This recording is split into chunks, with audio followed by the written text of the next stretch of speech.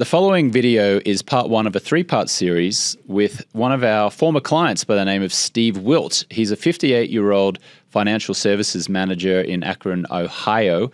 And in January of 2024, clients of ours all met in Sedona, Arizona for a 3-day conference, which was amazing. We have this annual retreat every single year. And Steve came back from beyond 90. So he was about a year and a half alcohol-free when he came to our conference. And he gave this amazing talk to our existing clients, and it really brought the house down. So he's going to share a little bit in this first video, a future self meditation. So you'll probably want to find a nice comfortable spot here. He'll introduce this meditation beforehand, give you a little bit of background on him and his journey through Project 90, Beyond 90. But you'll probably want to find a nice quiet place to go through this incredibly powerful transformation. And then in part two, which will be shown tomorrow or in a future day, he's going to share a little bit more about how he stopped drinking and the incredible benefits that he has got from that. So you'll want to keep an eye out for part two. And then in part three, he does a Q&A with a lot of our Project 90 and Beyond 90 clients who were present that day. And you'll definitely want to listen in as some of the clients ask questions and he answers them. So for now, here's part one of three. Enjoy this conversation and this future self meditation with our former client, Steve Wilt. Who here is doing Project 90 at the moment? Who here is in the middle of Project 90 at the moment? Hands up. Amazing. For all those who are beyond Project 90, give these guys a round of applause for being in Project 90. Just feel like how many days you are at the moment. How many days? 46. Amazing. 46. Preston? 60. 60. Who else had their hand up there? How many days? 29. 29. Anyone else? Anyone else in the day? Brandy, yeah, Brandy. About 2 weeks. I don't know the Amazing. exact number yet. So good. So who here is in Beyond 90? Who is in Beyond 90 at the moment? Amazing. And so if you're in Beyond 90, you know what is beyond alcohol, right? You guys have got an idea about that. And there are lots of people in the room here right now who are in Project 90 who are probably wondering what happens from day 90 onwards. What is life like beyond alcohol? And so our next speaker today has absolutely experienced that and is actively experiencing that. I'll let him share his story rather than me just sharing his story for him. But Steve Wilt here, who's about to speak, has been a wonderful supporter of alcohol-free lifestyle since he became a client, since he became a graduating client. Our staff, myself, and Victoria, or maybe it's Sarah, I think Sarah, yeah, have spoken at Steve's company, Cap Trust, to about 250 of Cap Trust employees, in part because Steve invited us to do so. And Steve's been on podcasts, and you may have seen some of a clip of me and Steve speaking on the podcast, maybe on social media, on Instagram. And he's really, in his own words, really transformed his health, really improved his relationship with his family, and has just been an incredible champion of alcohol-free lifestyle. And so I personally thank you for that, Steve. Thank you so much for that. Give Steve a big round of applause. And please welcome Steve to talk about life beyond alcohol. Thanks, James. Thanks, Steve. All right. I'm really excited, one, to be here with all of you and to get to know you. It's so surreal. I met nobody in this room, until I got here yesterday, except for Lauren, actually. But to see all the faces and to get to know you personally has been wonderful, because this is something life-changing that we're doing, right? We're going to get into some good stuff. I'd ask you to put your cell phones away for this session, if you don't mind. Turn them over, put them away, because I need you to be with me as we go through this to get the full impact. All right? So we're going to talk about the gift that we've been given by being alcohol-free. I'm going to touch on the high achievers in the room and what that means pre and post alcohol, what it means to wake up from that fog that we're in all those years. We're going to talk about unlocking the final level and being your best self. talk a little bit about purpose and how to help others with this gift that we've been given. So I'm going to start, and I would just propose that we've been given one of the greatest gifts of our lives, the opportunity to be alcohol-free. We all had to choose that gift. We all know that nobody takes that gift until they're ready. But we've been given this opportunity at a second chance in life, if you will. And we were saying at our firm that this is not a dress rehearsal. Life is not a dress rehearsal. And here we are with this amazing gift, this, from wherever you want to call it, gift from God, gift from glory, gift from James, Sarah, and Victoria. And we've taken it, and now we have it. So the question is, what do we do with it, right? And for me, I think about the number one thing we have to do is remain alcohol-free. No matter what, if we don't do anything else, beautiful, we're there. But I would also ask, as I look at it, what if we're intentional about becoming our best self? And I believe being intentional is a superpower. Being intentional is one of the things that propels me to whatever success I've had. Making a decision, I'm going this way and going that way and being intentional about it. But what if we're really intentional about becoming our best selves? And then what if we chose to share this story with others? And if you're 2 weeks in, the idea of telling anyone that you're alcohol-free can be really hard, right? The idea of admitting it to anyone can be daunting. But after a while, it becomes really easier to share the story as you get more and more conviction about it over time. So maybe we choose to share the gift with people we care about and that we love. One of the things that attracted me to P90 was the high achievers in the room. And as I've gotten to know you, as was mentioned by Paul, CEOs, people that run companies, bankers, real estate agents, attorneys that own 2-3 companies, like there are so many high achievers in this room and in this group. It's just incredible. And I think about being a high achiever with alcohol in our lives and being a high achiever without alcohol, right? When I started down this path, I was at the top of my game. And there's no humble way to say it, but I was one of the top producers in our firm year after year after year. I'm on so many boards at Akron doing so much nonprofit work, it's crazy. My marriage is wonderful. I'm a single-digit handicap golfer. I play a lot of tennis, go to national tournaments. Like, it's just been a roll, and that's a 3-0. I'm not like a great tennis player, but at my level, good enough. And I was just rolling. But I realized at some point it wasn't my full potential. As good as it wasn't as good as it should have been. And it took a while to get there, right? Somebody said this to me, somebody I really admire, when I told them I was thinking about quitting, and they said, Steve, you don't have time to drink. You're a high achiever. How can you accomplish all that you were meant to accomplish? How can you accomplish all that you want to accomplish? How can you accomplish all that you were put on this world to accomplish if you're wasting hours and hours thinking about alcohol, drinking alcohol, being hungover the next day? How can you really get it all done? And that really hit me when Marcia is her name, a friend of mine for years, who's always had insight into me, said that. It really made a big difference to me.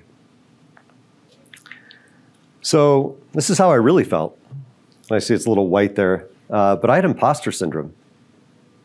I felt like I was in a self-imposed prison that no one else knew about. Not even my wife, not even my friends. No one knew that I was in this prison. I had this dirty secret that I didn't want anybody to find out about. And secrets are horrible to have, especially from people that you care about. I can remember not looking in the mirror intentionally because I didn't like what I saw coming back at me. Anybody else feel any of those feelings? Yeah, right? Everybody thinks you're killing it on every level. But you wake up and you look in the mirror and you're like, dude, you did it again? What in the world were you thinking? Right? And then I heard this phrase from somebody that I met James through, Dominic Cortuccio. It's actually an anonymous quote, and forgetting that it's not gender neutral, it talks about the man, but the quote is that on your deathbed, the man that you became, or the woman that you became, will meet the man or woman you could have become. So the person that you became will meet the man or woman you could have become. And it hit me like a ton of bricks for a couple of reasons. One, I knew that I would not be happy about that. And two, very personally, I had a twin brother that didn't make it through birth. My mom told me when I was 18. And I had vowed from that moment on to live a life worthy of, his name would have been Scott, right? To suck the marrow out of life, to live for two, to make sure that I was giving it my all because he didn't have that opportunity. So when I heard this, I pictured Scott coming to my deathbed. And what would he think of me being that person, not the person I could have become, wasting the life that he didn't have? It was so deep and it made such a difference. And it was part of the thing that got me started on this journey. It took me years to finish, right? So I'm going to invite you, if you don't mind, to do a little meditation with me. And we're going to turn down the lights just a little bit here. I'm going to invite you to, and this is the meditation that changed my life. I'm going to invite you to close your eyes if you're comfortable. If not, just gaze down a little bit. And maybe shake out any tension, roll your neck or your shoulders. And start doing some breathing, just slowly in and out, in and out, in and out, in and out. And let's just go to normal breath. And I want you to envision that you're in a great forest with massive pine trees. And you're walking through it, and it's safe and it's comfortable. And there's room between the pines, and you can smell the scent in the air, and it's beautiful. And as you're walking, you come to the end of the forest and you see a black floor and black sky, and everything around you, it's like a movie, is this black area. And you're a little intimidated, but you decide to take a step into it. And when you step into it, it's like it's water beneath you, but it's firm. Almost like electric magnets go out, like you dropped a pebble into the water, and big circles go out into infinite space. And you take another step, and those circles go out into infinite space. And before you know it, the forest is gone, and you're surrounded by nothing.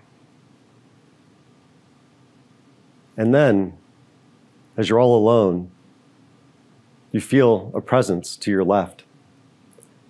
And someone approaches you. And the closer they get, the more you realize that it's you. And as this version of you approaches, you realize that it's the you that was drinking. It is you completely hungover. It's you after a bender. And you gaze upon yourself. And the first thing you notice is how red your eyes are, and how bad your skin is, and how messy your hair is because of the sleepless night that you had.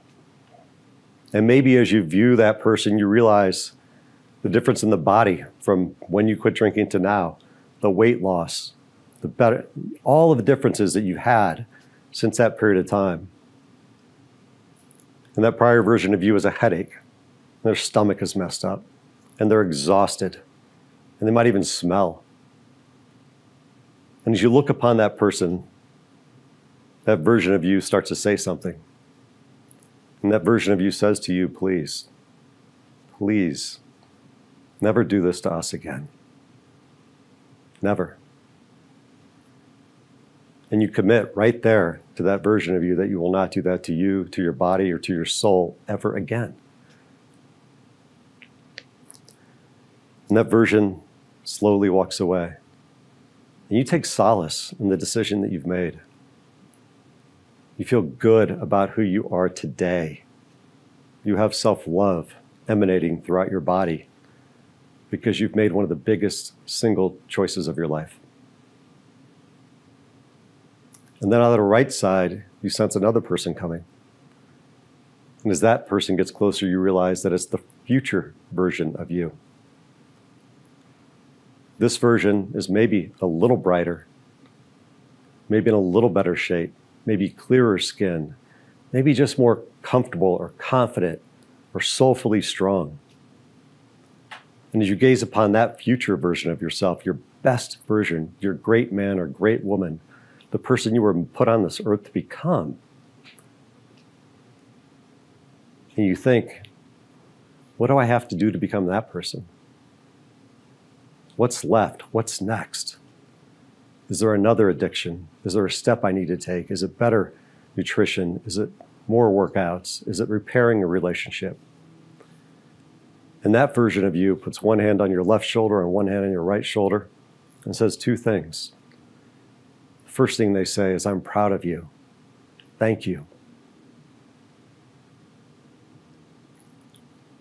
And then they say, to become me, the next step you need to take is, and you fill in the blank. The next step you need to take is. And that version of you hugs you and walks off slowly. So I'm going to ask you to slowly come back to the room. Don't open your eyes yet. Maybe wiggles your fingers and toes. Roll out your neck again. And then slowly open your eyes. So I'm going to ask for any reflections that you have. These lights don't get you too much. When I went through that meditation with Dominic, my great man said to me, you'll never be me unless you quit alcohol. I didn't see it coming. I was stunned. I didn't quit right away, but it meant that much. So I see a few emotions in the room. Anybody want to share how that felt or anything that came up for you?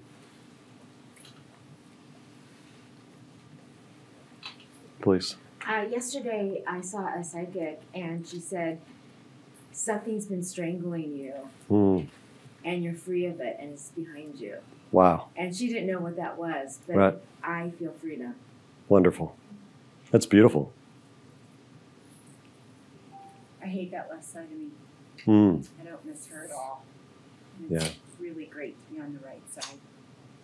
Beautiful. Anyone else? Please. I saw my old self, but I also saw so many of my friends in line. Yeah. I just want to help them. We're going to talk about that. Thanks for sharing. Any last reflections? Please, Sheila. I saw myself hugging my past person who was drinking, saying, I got you. I got you. It's okay. And then it was surprising to me, the future me was giving me a hug, saying, I got you. I got you. It's going to be okay. Yeah. Beautiful. Paul? Yeah. Small thing, just for like, so see myself, that was the first self. We went to dinner with some people that hadn't seen us in 6 months and are very supportive of us. And the first thing they said was, wow, you look so different, both of you. Right. Your face, your complexion, your eyes. So it reminded me of a little bit of that right side. Yeah. Yeah. When somebody says that to you, it feels pretty good, doesn't it? Yeah. We're all having those experiences, or we will as we go.